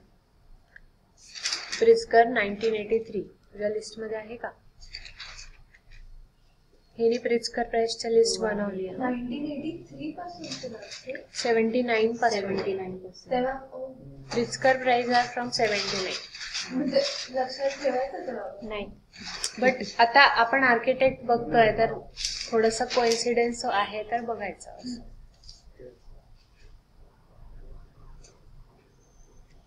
So this is Chinese American architect. यांनी दोन्ही ठिकाणी काम केलंय आणि मॉडर्निस्ट अप्रोच आहे त्याचा.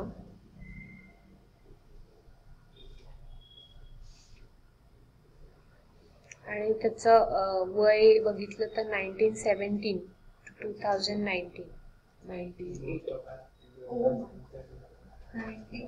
And he worked up to death येईपर्यंत he was working. So look at his zeal of work.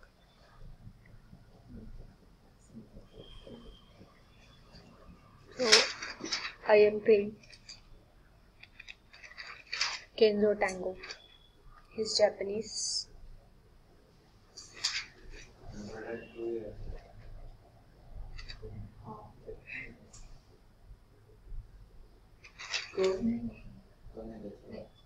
काय? 102 years.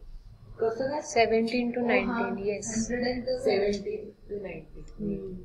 So 100 years पर्यंत तो कामच करत होता.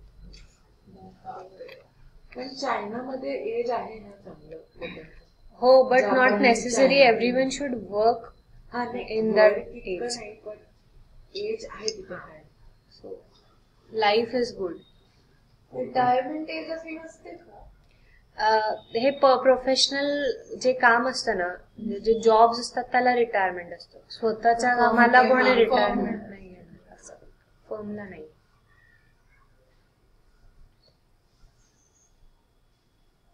ह्याचं इंटरेस्ट इन अर्बन डिझाईन आणि एक्सटेन्सिव्ह वर्क अबाउट ग्रीक आणि Roman masterpieces. Is actually Japanese लोक म्हणजे त्यांच्या एराच्या बाहेर जात नाही generally but he work around the globe. Again Lee कॉर्ब्युझियरचा influence इथे पण बघायला मिळतो.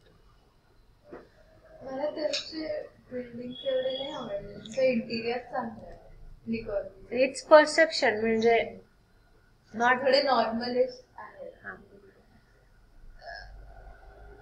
कसं असतं काही काही जे आर्किटेक्ट्स असतात ना ते work around concept work around काही जण work around there building materials around building techniques. So सगळ्यांची स्ट्रॅटेजी वेगळी वेगळी असते. म्हणजे प्रत्येक गोष्ट आपल्याला आवडेल किंवा युजफुल वाटेल असं नॉट नेसेसरी. जसं तुला जहा हदीद आवडतं बट जहा हदीद works around organic structures. Organic structures are not livable for any normal ordinary people, right? They are extraordinary ones. त्याचे कल्चरल सेंटर्स किंवा त्याचं मेट्रो स्टेशन इथे चांगलं वाटेल but if you want to construct a house bye जहादीद you want prefer. प्रत्येकाची style वेगळी आहे आणि त्याचं फंक्शनॅलिटी पण वेगळी आहे. सो सगळ्यांना एका लाईन मध्ये नाही उभं करू शकत आपण. केंजो टँगो झाला. लुई कान अमेरिकाचा मोस्ट इन्फ्लुएन्शियल मॉडर्निस्ट अहमदाबाद.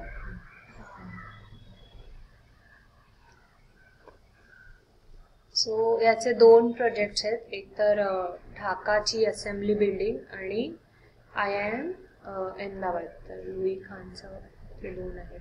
ते फेमस आहेत म्हणजे ते आर्किटेक्चरच्या नाटामध्ये वगैरे येतात. बाकी पण त्याचे खूप प्रोजेक्ट्स आहेत बट त्याची स्टाईल आहे मॉन्युमेंटल आणि मोनोलिथिक.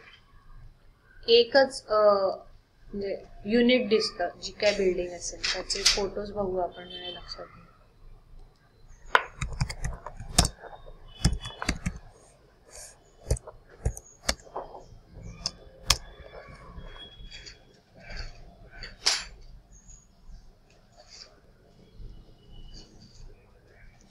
सिमिलर वाटायला काय बिल्डिंग स्टाईल सिमिलर आहे. किती म्हणजे मॉन्युमेंटल फोर्टिफाईड जसा लुक येतो ना तसं त्याचं काम आहे. म्हणजे मला असं वाटतं modern modern fortified. So this is he Dhaka मधली बिल्डिंग आहे, Bangladesh.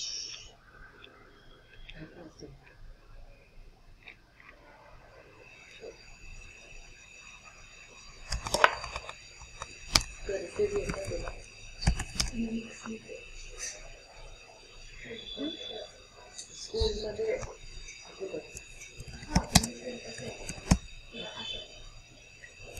Ahmedabad.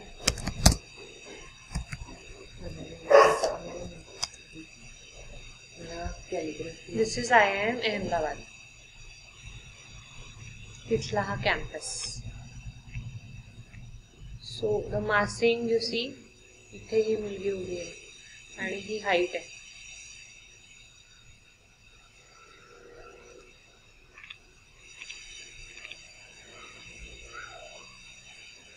Look at this, the entrance. There.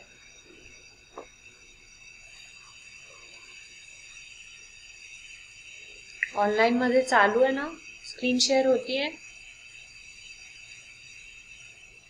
ऐकताय का?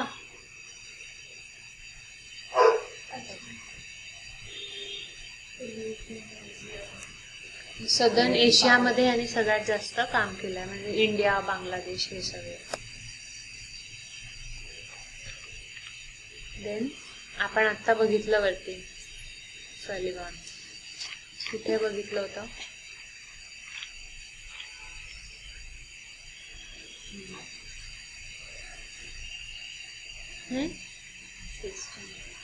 After dropping out, he became assistant of Louis Sullivan. F.L. Wright. Who is he? The father of modern American architecture.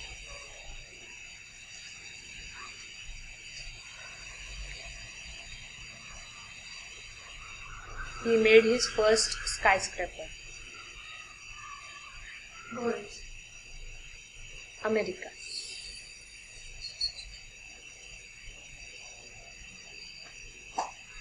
Again, quotes मध्ये जे विचारतात ना, form follows function, who एट्रिब्युटेड it?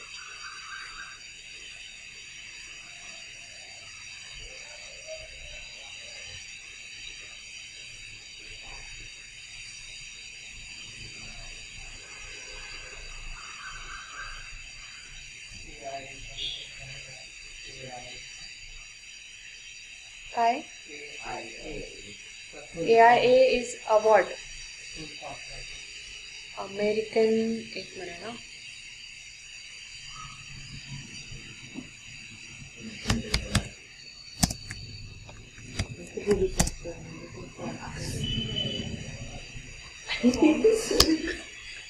Forms follows function.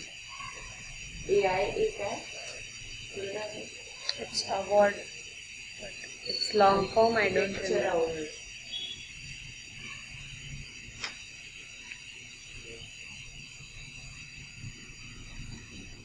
Architecture international awards का?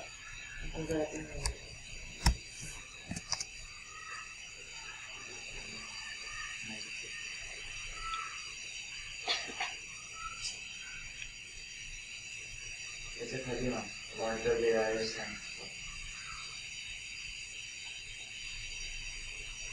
नाही, हे वेगळं आहे.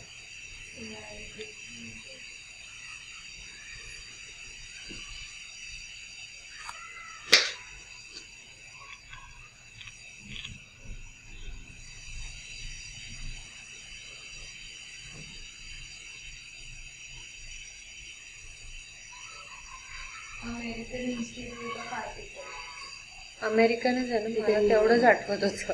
तिथे आहे ना second line, American institute of architects. So AIA awards आहेत.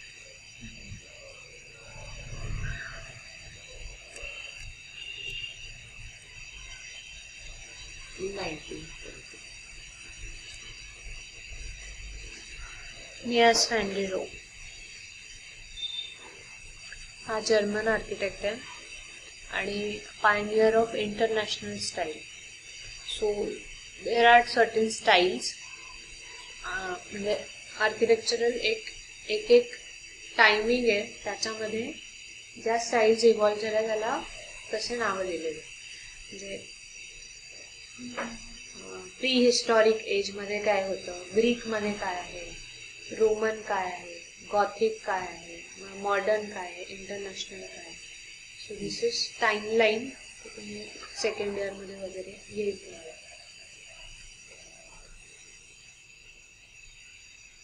ही haven't done any schooling. Schooling नाही केलेली त्याने, डायरेक्ट काम केलं. केलं. ही इज इन 1886 मध्ये ना, जर्मनीमध्ये. So that time it was fines.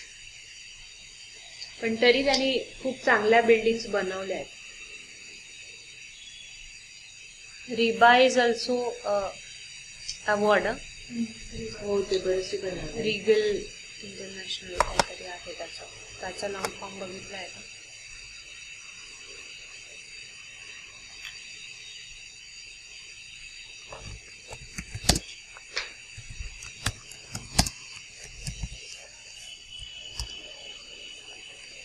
So Royal Institute of British Architects.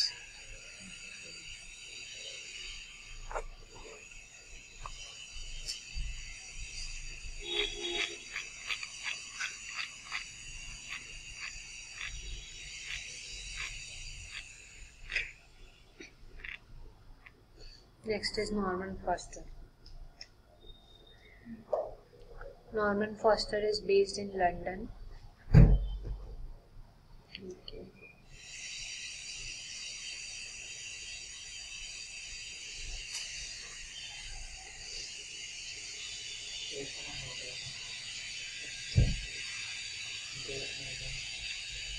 UK आणि US मध्ये जास्त काम केलेलं आहे त्यांनी.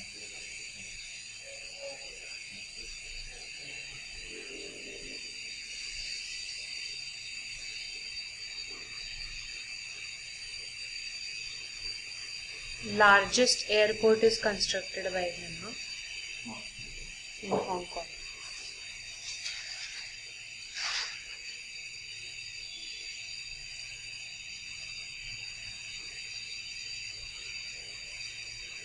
So Norman Fosterचे जर वर्क्स बघितले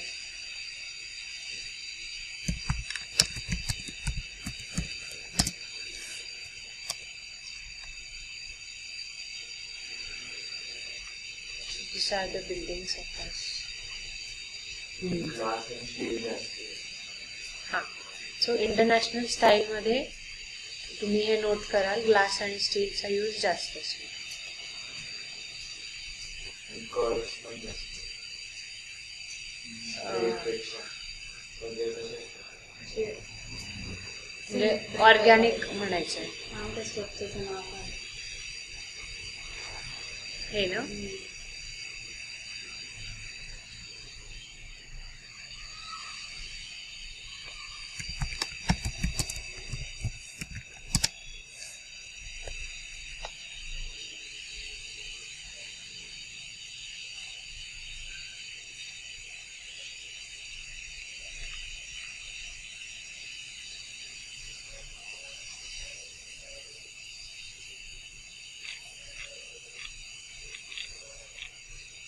Swiss Tower, London.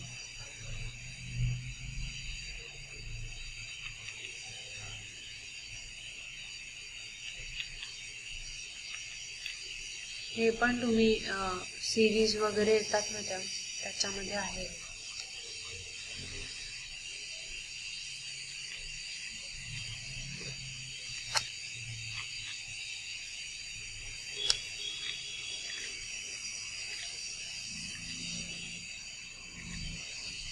City hall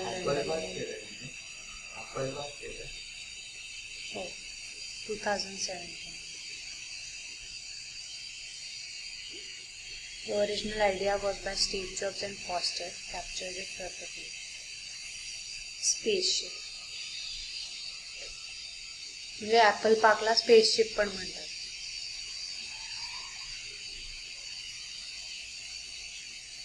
ती स्पेलिंग काय आहे? ELA का LE? खाली LE लिहिली. LEच आहे, हे चुकलेलं आहे, हो ना?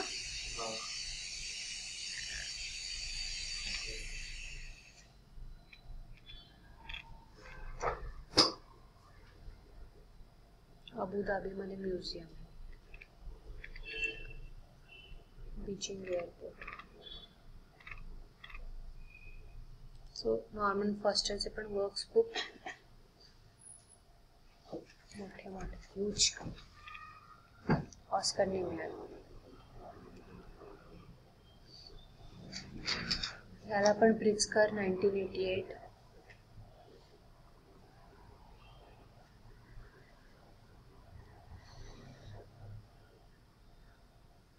मॅम एका इयरमध्ये एकालाच भेटतो का? हां, आणि दोघांना भेटला असेल तर डिवाइड होतं, 2 जणांना पण भेटतं. म्हणजे एकाच ह्याच्यात काम केलेले नाही, वेगवेगळे असतील ते? हो, भेटतात. जर नॉमिनेस जास्त असतील तर कधी कधी कंबाईन करून पण देतात. सो ऑस्कर निमेअर याचे पण फ्री फ्रॉम स्कल्पचर्स आहेत. ही call his buildings as sculptures. Oscar निमेअर work stuff.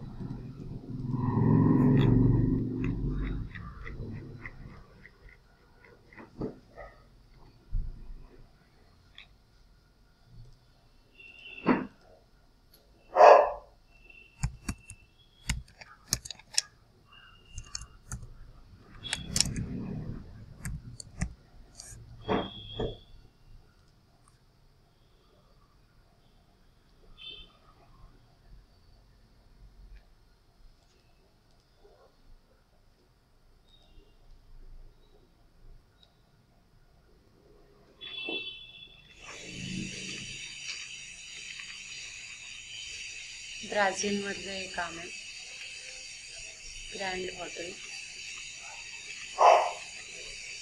Mostly ब्राझीलमधलेच काम दिसतं.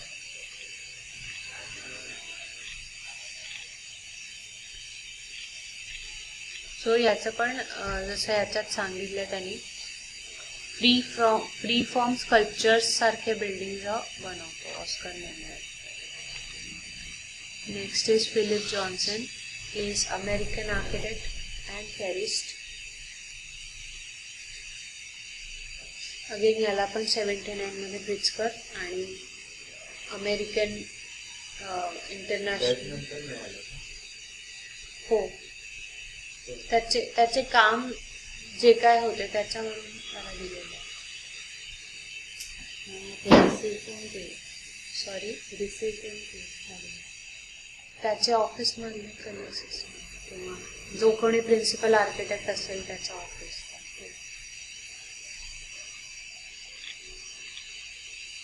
Richard Rogers, Italian British.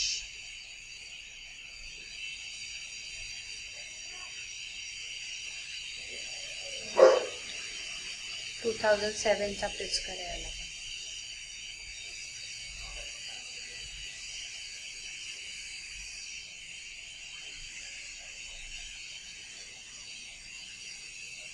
Best known for his high-tech approach that he described as celebrating the components of the structure.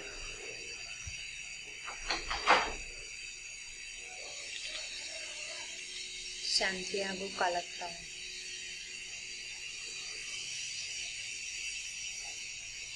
Asymmetrical bridge त्याने बनवलंय. याचे पण खूप चांगले काम आहे, ते याचं पण तुम्ही सर्च करा. लिहून घेताय ना? सॅन्टियागो कलात्रावा. कॉन्क्रीट आणि स्टील मध्ये बनवलं त्यांनी मोस्टली. त्यानंतर आहे टडाव अंडो,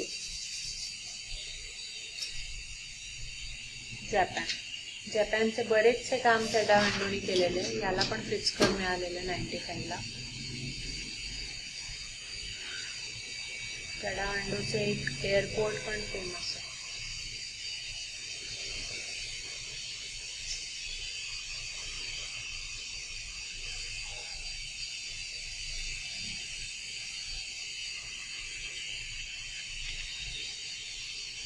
तू काय लिहितेय? याच्यातनच लिहितेय का? हे विजिबल डोळे दिसतात लहान. Next is Walter ग्रुपियस.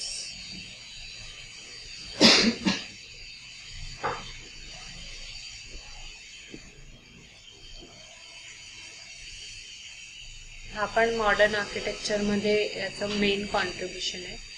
जर्मनीचा आहे आणि तुमची सगळ्यांची फेवरेट जहा हदीद, known as Walter ग्रुपियस.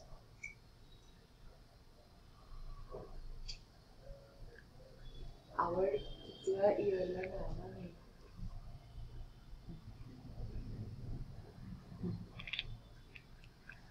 Commonly known as Queen of Curves, urban skyscrapers, interior, furniture,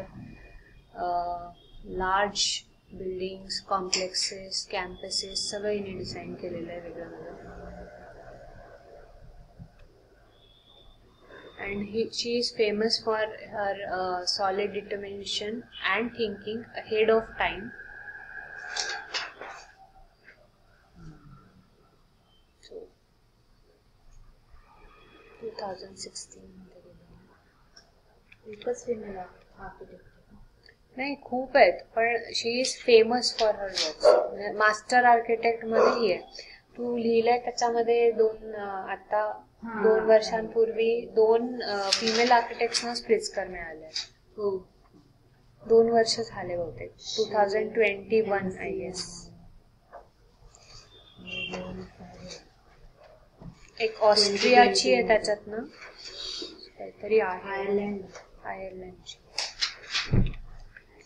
B V Joshi पण वेल नोन. त्यांची फर्म आहे अहमदाबादला, वास्तुशिल्प फाउंडेशन म्हणून. मी गेली आहे इथे, संगत आहे त्याच्या बाजूला माझं ऑफिस होतं.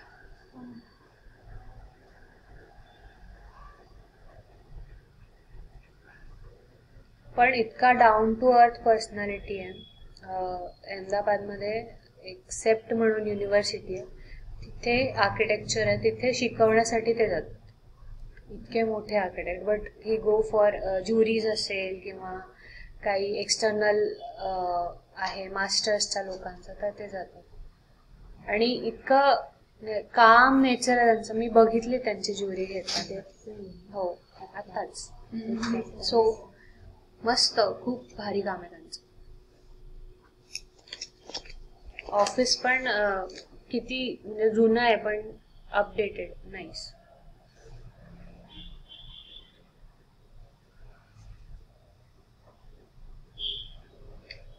लुई खान बरोबर त्यांनी वर्क केलेलं आहे.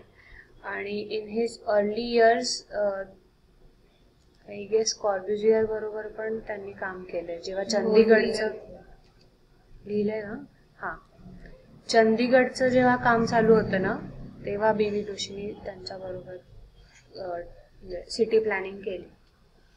सो दॅट वॉज त्यांची जस्ट करिअरची सुरुवात होती आणि कॉर्ब्युझियर was on the peak. So this is B.V. Joshi. राज रेवालचं काय बघितलं आपण परवा, एक मॅच द फॉलोइंग मध्ये होतं काहीतरी.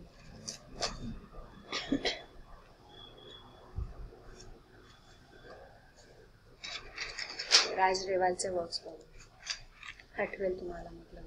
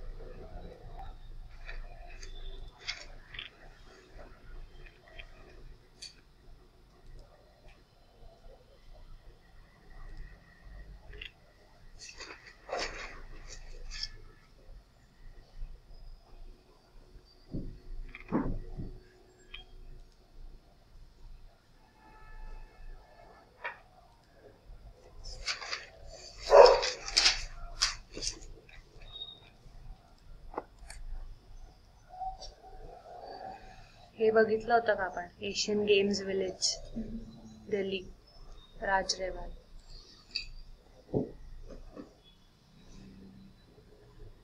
युरोपमध्ये प्रोफेशनल एज्युकेशन केले त्यांनी. Edwin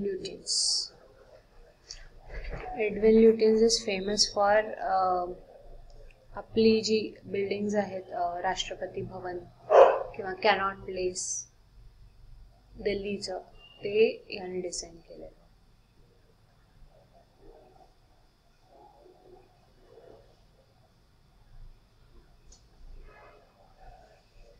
metropolis of Delhi, known as new Delhi.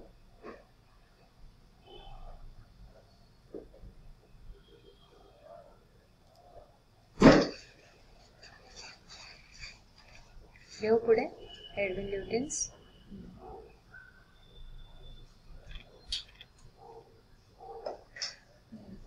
Japanese architect आहे.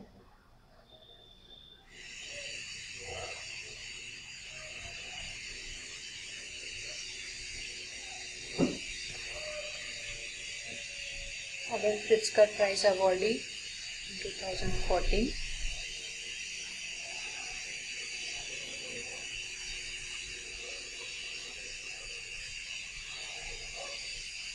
His practice is known as paper architecture.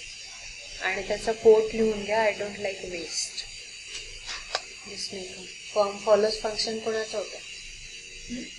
Form follows function आत्ता बघितलं आता.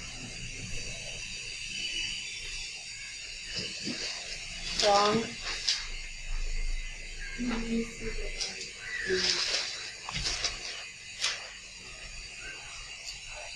Perfect.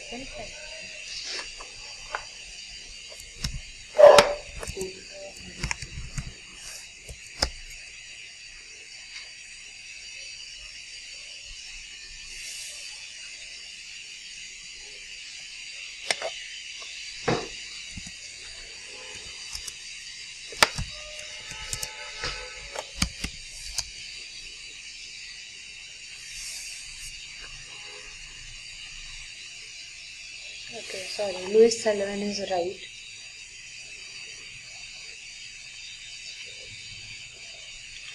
Adolf Louis.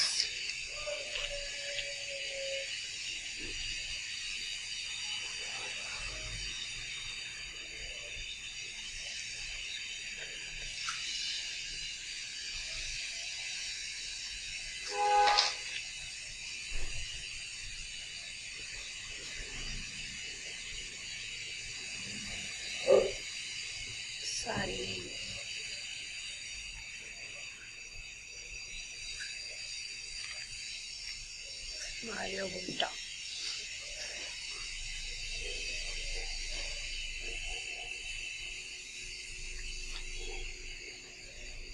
Swiss architect.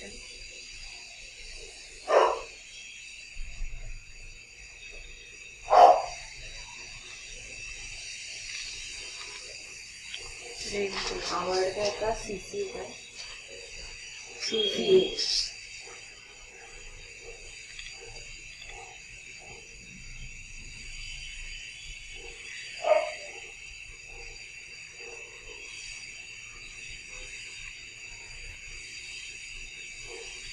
त्याला पण प्रिट्झकर प्राइज आहे 2000 मध्ये. रेंझो पियानो. इटली 2000. आणि रेंझो पियानोला 98 मध्ये प्रिट्झकर.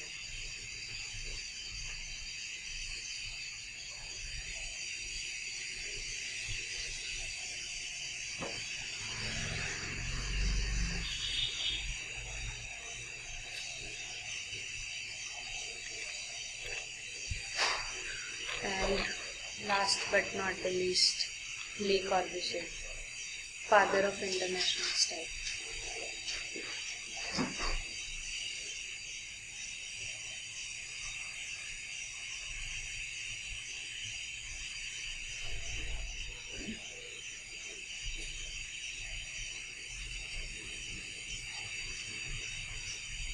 हे पण त्यांनी म्हटलंय prefer drawing to talking. Drawing is faster and leaves less room for lies.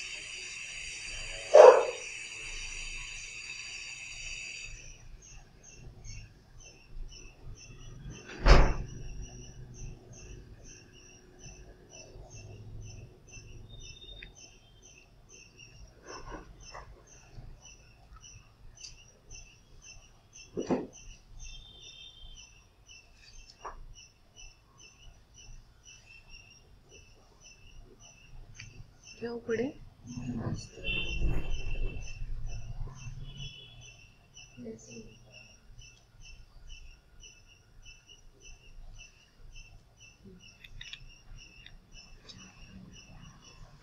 White concrete आणि ग्लास स्ट्रक्चरचं असायचं इनिशियली त्याच्यावर.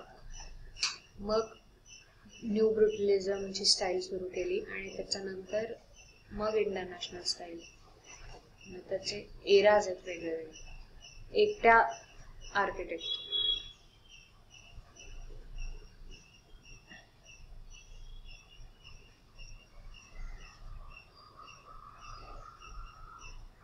आणि त्याने रायटिंग पण केली आहे. How much work he have done. खूप वास्ट आहे ली कॉर्ब्युसियर. सिटी प्लॅनिंग पण केली आहे. आपली चंदीगड इज डिझाईन बाय कॉर्ब्युसियर. त्यातल्या बऱ्याचशा बिल्डिंग पण आहेत, काही स्कल्पचर्स पण आहेत. ओपन हँड आहे, असेंब्ली बिल्डिंग आहे, मॉन्युमेंट्स आहेत, ते सगळे पण नवीन डिझाईन केले. Thank you.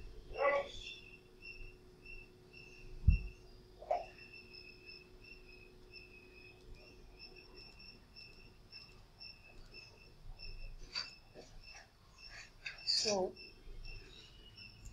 these were the famous architects, or you can say master architects. आता याच्यामध्ये काही विचारायचं आहे असं वाटतं की? ओके, सगळ्यांना ओके. सो होमवर्क कसं आहे, 10 खूप कमी होतील. 20 मास्टर आर्किटेक्ट्स तुम्ही काढा जे PPT मध्ये नाही आहेत, but they can inspire you.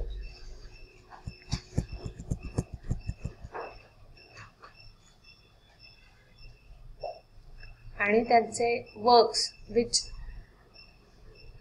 are prominent or which you think are great. 20. So याच्यासाठी आउटलाईन मध्ये तुमच्याकडे अवॉर्ड्स आहेत. अवॉर्ड वरून जायचं की कोणाला कितव्या वर्षी काय अवॉर्ड मिळाला आणि त्यांच्या बिल्डिंग्स सर्च करायच्या. So which ever you like 20 I want. तर गुगल क्लासरूमवर पण टाकेन मी. So you post over there. तुमचे लिहिलेले फोटोज काढून त्याच्यावरती पोस्ट करा आणि उद्या आपण क्लासमध्ये पण बघू. ऑनलाईनमध्ये पण तुम्ही होमवर्क करताय का मला माहीत नाही पडत आहे, त्यामुळे तुम्ही गुगल क्लासरूमवरती पोस्ट करा. सो होमवर्क आजचा खूप कमी आहे, आधीचे बऱ्याच जणांचे राहिलेत, त्यामुळे सगळे कंप्लीट करा आणि मग उद्या दाखवा. बाय. Let's stop.